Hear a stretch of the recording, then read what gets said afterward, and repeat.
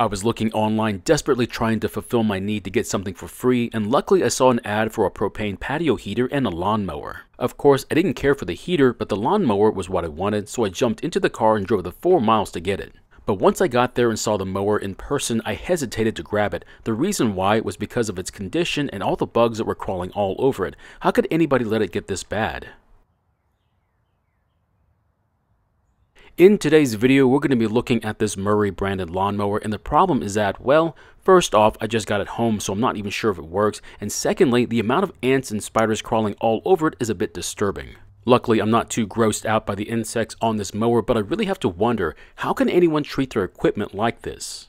Now, I may have already fixed this mower in a different video, so if you want to see that video, there should be a link to it at the top of the screen or at the end of the video. But before I fix it, I have to give it a quick cleaning. That way I don't get dirt in places like inside the carb, the fuel tank, or even inside the engine.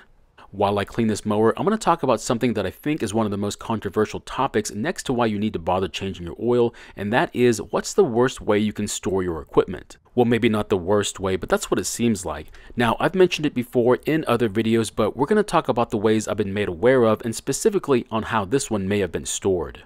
And if you hadn't guessed by the way this one looks, I'm using the term stored rather loosely, and a better way to describe this one would be abandoned.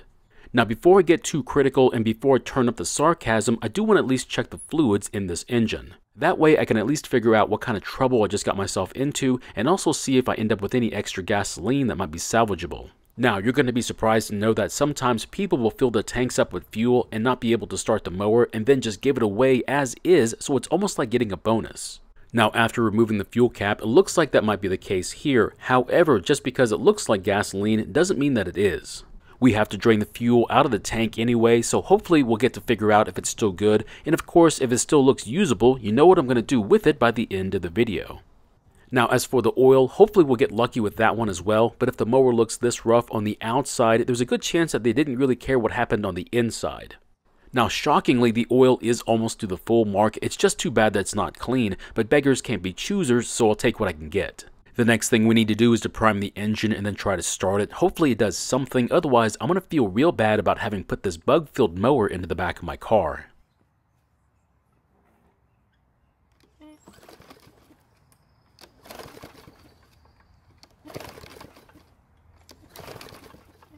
So of course it's not going to start. That means we might have a fuel issue either related to the carb or what's inside the fuel tank, a spark issue, or there might even be something wrong with the engine. Now, one of the easiest tests to do is to put some fuel into the intake of the carb and see if it starts. Now, if it does start and run, we can confirm that the other two issues are not what's keeping this engine from starting.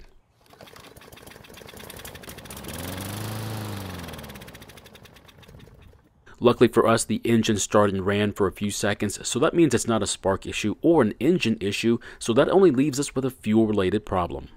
Now, if the engine did not start, we'd have to check for spark and compression, but I guess we'll have to wait for a different mower since this one did start.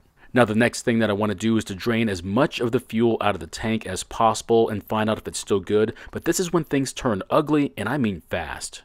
So I'm going to use a gravity siphon to pull the fuel from the tank, and to start the siphon, I'm going to use my chemical bottle.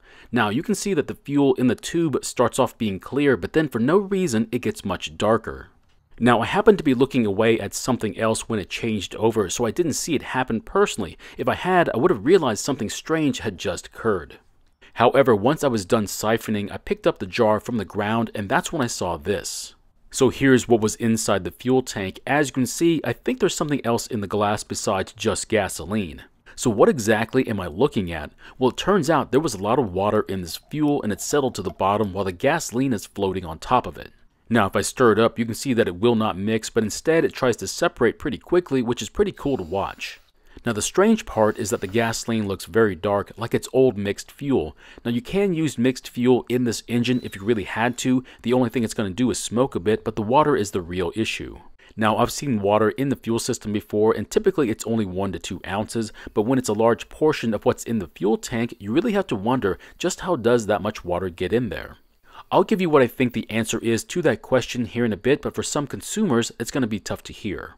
But first, I want to talk about the condition of this mower and how it might have contributed to its current condition. Now, when I saw the ad for this free mower, it looked just like any other mower I've seen online. It was a bit dirty, but nothing terrible. But once I got there and saw it up close and personal, I realized just how badly this mower had been treated. Well, that is my opinion of what I saw, but you may see it differently. Now, I knew it was pretty dirty when I picked it up, but it was only when I got it home that I got to see the full extent of its treatment. There were a lot of ants living on it, so I'm not sure where the colony was, but if I had to guess, I'd say it was in one of the tires. So how do you start an ant colony with a mower? Well, more than likely, you'd have to store a mower outside in the shade of either a tree or some sort of structure like a house or a shed. I've always thought it was better to put a mower inside a structure, but I guess being in its shadow is good enough then, or maybe I'm wrong. So that brings up the main topic for today's video. Does it really matter how you store your equipment? Because according to how this one was stored and how the fuel tank now has more water than fuel in it, it would seem that yes, proper storage is important, and I'm going to tell you why. Now, if you didn't know this, when you buy one of these new, it's going to come with some instructions printed on pieces of paper, but there's so many of them, they have to bind them together so they don't get lost. Now, most people didn't understand what the purpose was for these sheets of paper, and most were just thrown back into the box and then thrown away.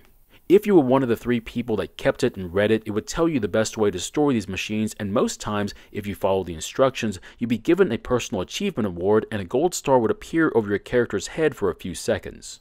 Okay, let's put the game controller down for a brief moment and talk about storage. For a mower with a plastic tank and a metal carb, it's best to put the mower away with an empty fuel system and in a place that's out of the elements. Of course, I'm talking about a structure with a floor, 4 walls, and a roof of some sort.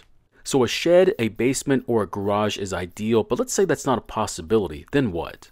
The next step down would be a carport or even a covered back porch, just a place where it has plenty of airflow and where it won't get rained on. And if it does get wet, there's plenty of airflow around the machine to dry it off. Now, it's best if it's not in direct sunlight, so hopefully the carport has sides and the porch faces away from the sun, but it's not necessary. The main goal of storing it is to keep it dry. That's why when you get your mower wet, either after mowing wet grass or after washing it, that you should try and let it dry out before you put it up. So here's a good example. That Lawn Boy mower that I recently worked on that had a rusted out mowing deck was, believe it or not, stored in a large wooden shed. It didn't get rained on, it didn't get snowed on, so why did the mowing deck turn into Swiss cheese? The answer is pretty simple. They had a tendency to mow the yard when it was wet and then promptly put the mower away back into the shed with all that wet grass stuck to the mowing deck. Now, it did take a long time for it to finally get this bad, which is quite surprising, but could you imagine what would have happened if they had cleaned the mowing deck of the wet grass? I'd only imagine that the mowing deck would still be in one piece instead of looking like someone was using it for target practice.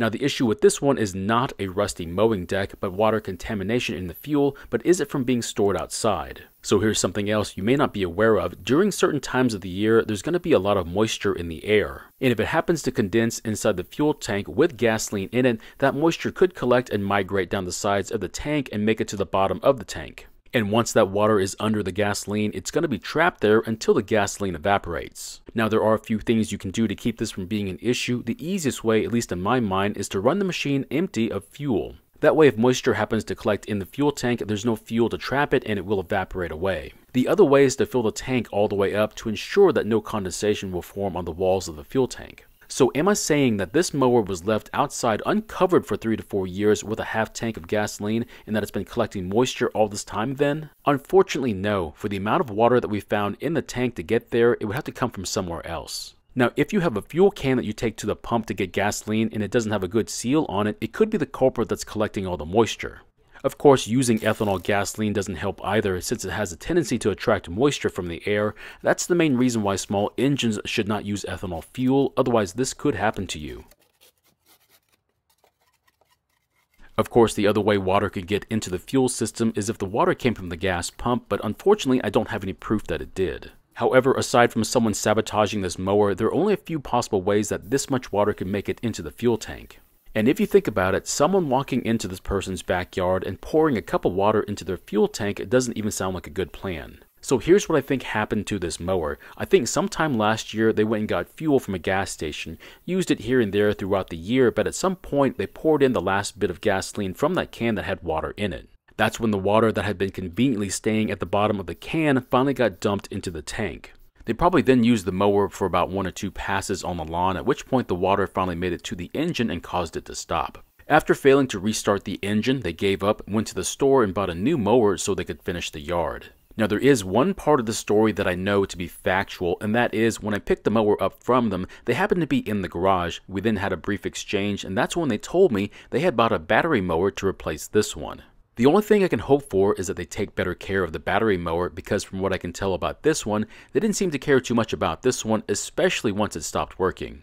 Now, it's pretty obvious that this mower was kept outside exposed to the elements for quite some time, but I have no way of knowing how they cared for it before it stopped working.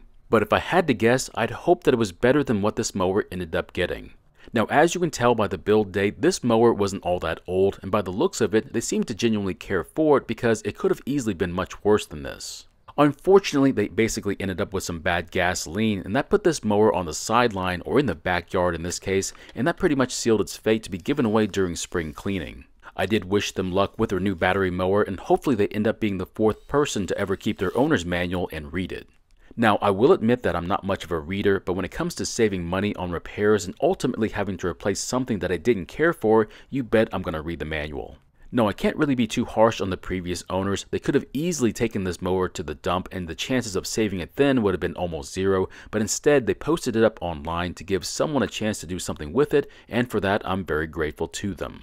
Now, if I really cared to, I could always swing by their place and make a friendly house call and see how their new mower's doing, but I'm sure that'd be really weird for them, so of course I'm not going to do that, and I'm going to respect their privacy. Oh, I did forget to mention the last way to store your stuff, and that is just leaving it outside. If you're not able to store your stuff indoors, leave it out in the open, in full sun, no shade whatsoever, and don't even put a tarp on it. That way, when it does get wet, it'll dry off, but with a tarp on it, it'll trap moisture and let it linger much longer than it should. I know that sounds like a terrible idea, just leaving your mower in the middle of your yard, getting rained on and beat down by the sun, but I hate to say it, I've done it more times than I can count to several machines that I've had, and nothing bad happened to them. Now, I didn't have any fuel in them, and I also had their mowing decks set to the highest position to reduce ground moisture from causing rust, and I'm happy to report they still look like mowers and not Swiss cheese. But to be honest, if all possible, keep your stuff in a shed, garage, carport, basement, or somewhere that they can't get wet and also stay dry. Now, we can't all have a 3,000 square foot pole barn on a concrete slab to put all our lawn care stuff in, but maybe, just maybe someday it'll happen.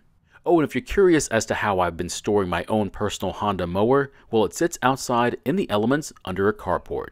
And when not in use, either during the mowing season or in the off season, there's no fuel in the carb because I like to use that magical fuel valve that comes with most Honda mowers. So my question is, how and where do you store your lawnmower or the rest of your lawn equipment? I think you're going to be surprised by some of the answers.